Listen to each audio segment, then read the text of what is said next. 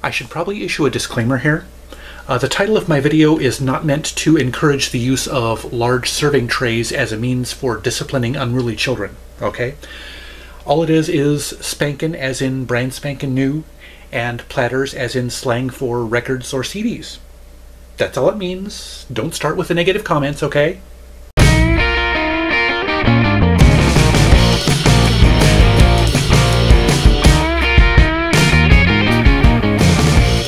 Greetings one and all, and welcome to Tom's Hit Parade. Yes, it's been a while since I've done one of these multiple recent album review grab bag style videos. I've done them before, but for one thing, I've never had a consistent name for them. I've just called them whatever I decided to call them at the time. So henceforth, this series, loosely, I use the term loosely, will be called Spankin Platters. Cool name, huh? Yes, Spankin Platters as in brand spankin' new, music platters, being records or CDs, whatever format they happen to come in. And don't necessarily take the Winter 2020 subtitle as being the frequency that this video will come out as. It will probably be quarterly more often than not, mostly because I can't imagine coming into enough albums, new recent albums, to make this like a monthly or bi-monthly thing. It will probably be quarterly. Spoiler alert, the first album I'll be talking about is Meghan Trainor's album, Treat Myself. Okay, I've got a bit of an interesting relationship with this album. Picked it up on a Friday, and I did not have time to listen to it that weekend, but I ripped it to MP3 and put it on my iPod to listen to during the work week, as I always do with new albums. And the first 3 days of that work week were 3 of the worst days I've had in recent memory. I was in a horrible mood for all 3 of those days, and the worst thing was it took me forever to figure out why. I kept thinking that, hey, if I listen to this album, it'll lift me out of my mood, you know, especially since I don't know why the heck I was in that kind of a mood. So I listened to it, then I listened to it again, and again. I must have listened to it 9 times over that 3 days. I shouldn't have done that because it almost made me sick of the album. And I did not want that to happen. I do not want that to happen with any album that I listen to. So yeah, that was a mistake, trying to hammer it into my head so repeatedly.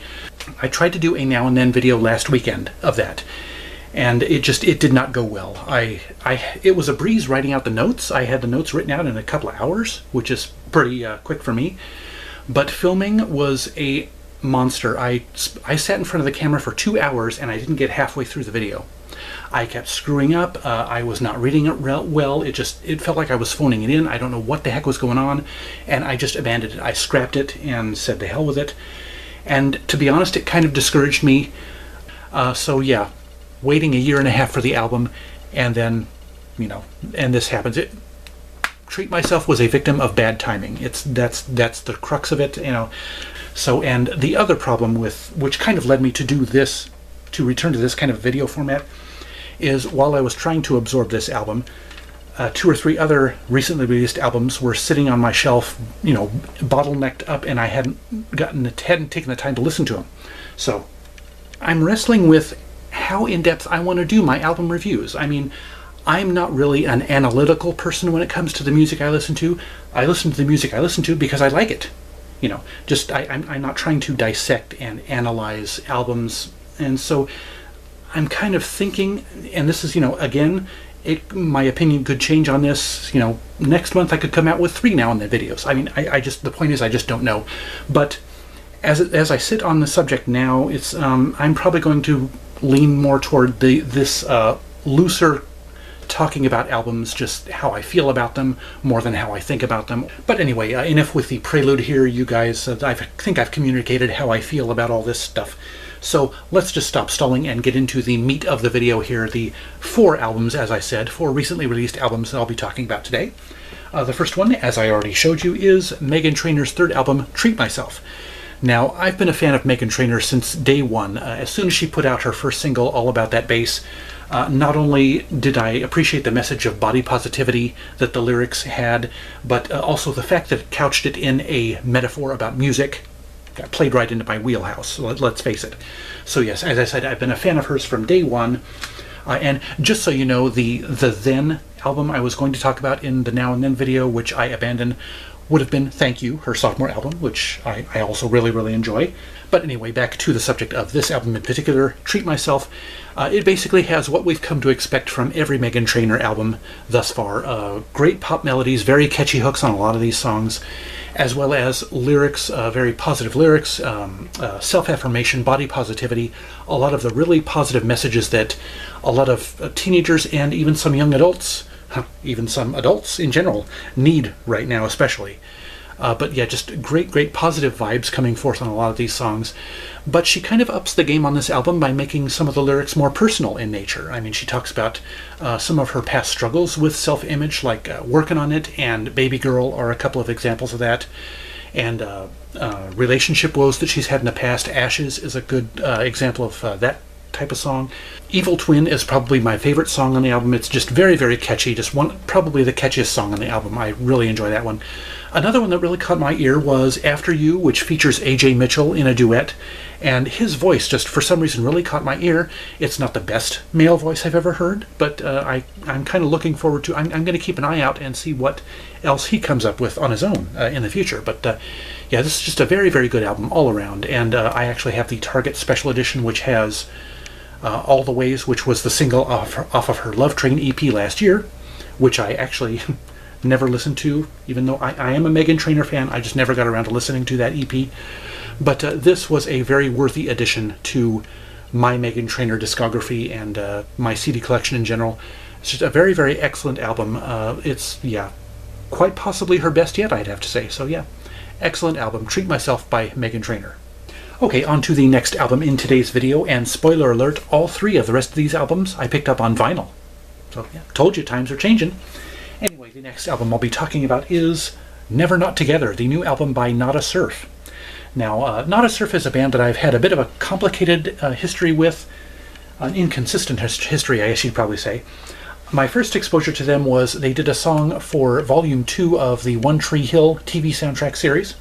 Is a song called Always Love, and I really enjoyed it, and I picked up the album that it was on, and I thought the album was okay. It wasn't, the rest of it wasn't quite my thing, so I eventually got rid of it. And then fast forward, what's this been, 15 years later, probably close to 15 years, I decided to give them another try thanks to the $1 CD section at Epic Seconds, which is a store in downtown Eugene. I actually picked up 3 of their albums that way on the $1 CD section, and one of them was the album that song was on that I had picked up years ago but gotten rid of. And this was yet another example of bands or artists that I'd tried years ago, couldn't get into, and returned to recently, and they clicked. And so I decided to pick up their newest album, Never Not Together. These guys pleasantly surprised me. For some reason, and I don't know why, it's just I expect to like each of their albums, and I end up liking them quite a bit more than I expected to. So that's what I mean by when I say they surprise me. And yeah, this is an excellent album, a worthy addition to their discography and to my vinyl collection, I must add. Yes, this is just, a lot of these songs are just the good, straightforward, basic kind of indie pop rock stuff that I like. That might sound boring, but it's not. It's just, you know, there's something to be said with not tricking out your music, not making it ornate with really deep lyrics or really complex arrangements. There's just something about that classic pop rock stuff that's, you know, it's why it's been popular for decades. And Nada Surf do it just about as well as anybody out there. And this, as I said, this is a fantastic album. One of my favorites is Come Get Me, which is track 2, and that is a perfect example of, as I said, that straightforward, basic, you know, timeless pop rock arrangement with great vocals. Live, Learn, and Forget is another, that's the track right after Come Get Me, and it's great. And these guys, this is where the lyrics come in. I mean, these guys write great lyrics. Got the lyric sheet on a separate sheet inside the fold here. Every age we've ever been, we carry on our backs. That's an example of the kind of lyrics these guys come up with. And that's kind of a message of, the overriding message of the album is where you've been, where you're at, and where you're going are kind of the overriding themes of this music, and it's just great. Matilda is a song on side B that really caught my ear. It's it doesn't show the track times, but that's a really long song. It starts out in kind of, you know, the classic, it's almost like a Simon and Garfunkel type arrangement, more of a folky kind of thing.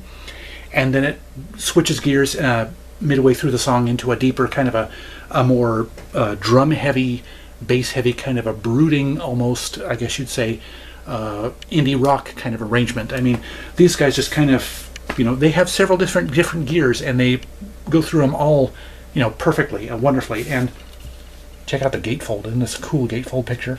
If I can aim it at the camera properly, that's just great. And yeah, but this album is just, this is a winner. It's fantastic. It's I mean, it's only February, but this is, there are going to have to be some really good albums to knock this out of my top 3 by the end of this year. Honestly, that it's this good. So yeah, if you like good old guitar, bass, and drums, and I don't know if they have any keyboards at all in here. I'll have to re-listen to it to determine if they really have any keyboards at all. But yeah, just, you know, great, timeless music, as I've said several times, and don't want to run the risk of sounding like a broken record.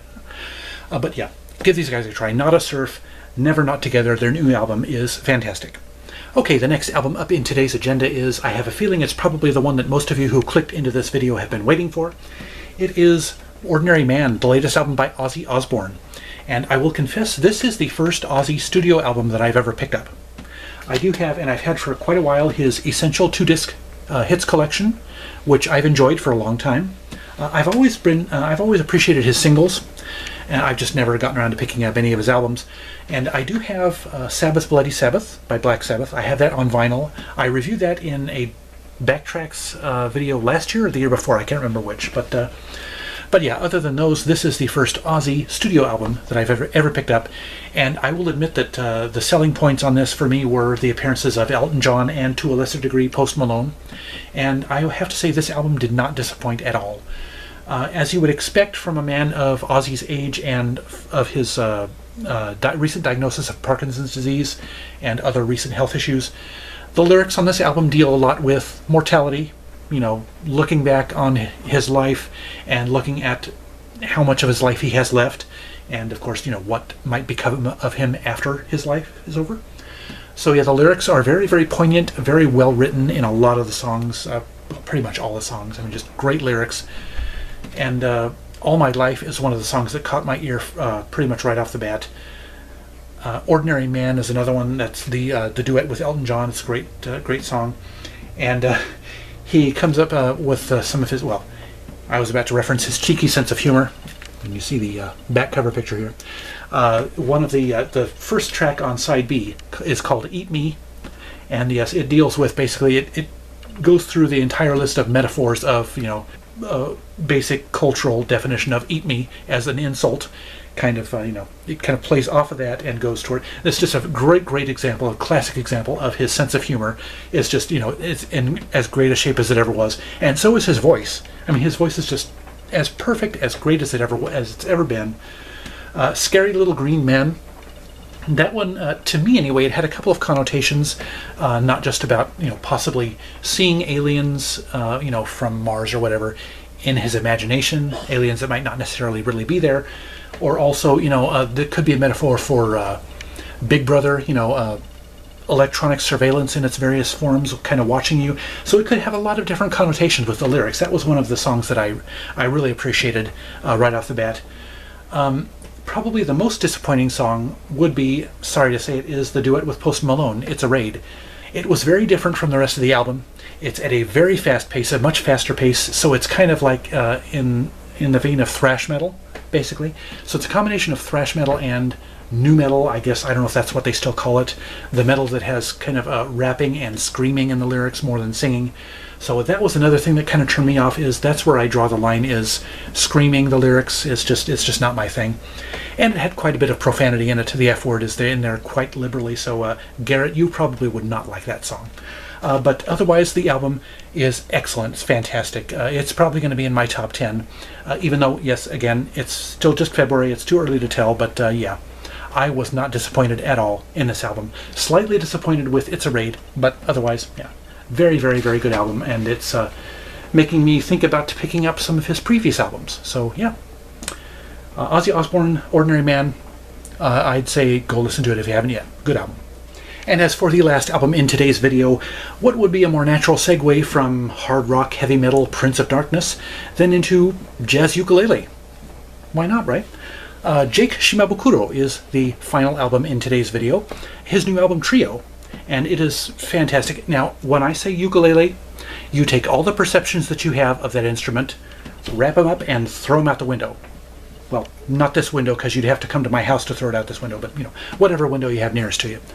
But yes, this is just, I was expecting something completely different. Well, for one thing, I should have known if I looked at the credits down here. Jake Shimabukuro plays the ukulele, acoustic and electric, tenor and baritone. I never knew they had electric ukuleles, let alone different, different registers. So, you know, that right there should have clued me into what a diverse and interesting listen this album would be. It's all instrumental except for one track, and it's just, I mean, this is, if you like good instrumental stuff that's a little bit unusual, this is kind of, it's actually kind of borders between folk and rock, in a way. And what is probably ukulele on a lot of the songs, you pretty much couldn't tell that it's ukulele. You know, that's how different it sounds. I mean, he does take a couple of songs and do the traditional, traditional ukulele that you see in probably inaccurate representations. But yeah, as for the rest of it, it's a very, very diverse listen, a very interesting album. And he has Nolan, Werner, and Dave Preston as rounding out the trio on this album, and it's just a fantastic thing. There's everything from a real rock sounding number, which is the opening track, When the Masks Come Down. That's just fantastic. And also he has some very, very great acoustic ballads, a couple of them on side B, Fireflies on side B, and actually the other one is, I think, Lament on side A, are very, very wonderful, cozy, tender acoustic ballads. And there's even a song with a Latin feel, Red Crystal, that's on side A. That's just a great Latin flavored track. I mean, this album is very diverse. I've had a couple of, I actually have a few Jake albums otherwise in my CD collection. Grand Ukulele is one of his more recent studio albums, and actually I got this one from my boss at work. He and his wife went to Hawaii one year, and he knows I like music, so he brought this home back as a gift for me, and it was very much appreciated. And back at the beginning of my channel, I did a video about Japanese edition CDs, and I showed this one. This is a 2-disc anniversary collection of his greatest hits. It's just great stuff. I mean, as I said, when you think ukulele, just disregard everything you think about ukulele. I mean, this guy is just a virtuoso of that instrument, and it would kind of stand to reason, honestly, if you've got an instrument like the ukulele, and you've got a career that's spanned 15, close to 20 years now, you've got to do something to change it up from album to album, right? Which would make perfect sense. So yeah, this is just a fantastic album. I honestly got this album kind of on an impulse. I mean, as I said, I've known about Jake Shimabukuro for years, and I've had a few of his albums. I've got one other that I didn't show you here, and yes, so I kind of knew that he was a very good artist at what he does, but this just totally took me by surprise. It's just a fantastic album. Very, very diverse array of sounds, as I said. So yeah, if you're willing to, stretch your comfort zone as far as listening and check out some instrumental stuff, which ranges, as I said, everything from folk to rock is on this album, and Latin stuff too. Check out Trio by Jake Shimabukuro. Just a wonderful, excellent album. And that does it for today's Spankin Platters. I feel good about this video, a lot better than I felt about the Now and Then video I tried to do last week. So let me know what you guys think about this more casual approach to albums. I don't go into as much detail as I would on another kind of review video, but I hope that I've enticed you into possibly checking out this stuff. And as always, let me know if there are ways that I can maybe improve, elaborate on other things. Just, hey, fire away with feedback, honestly. But anyway, that's it for this video. I hope you enjoyed it. Suggestions, questions, constructive criticisms, lay them on me in the comments section below. Also, scroll down to the description for the link to my Twitter feed and links to my favorite fellow YouTubers who are all worth checking out. And don't forget to subscribe to my channel and browse my past videos, and be sure to ring that notifications bell so you'll be the first to know each time I drop a new video. Otherwise, thank you so much for watching. I'll see you next time, and remember, life's too short to be a music snob.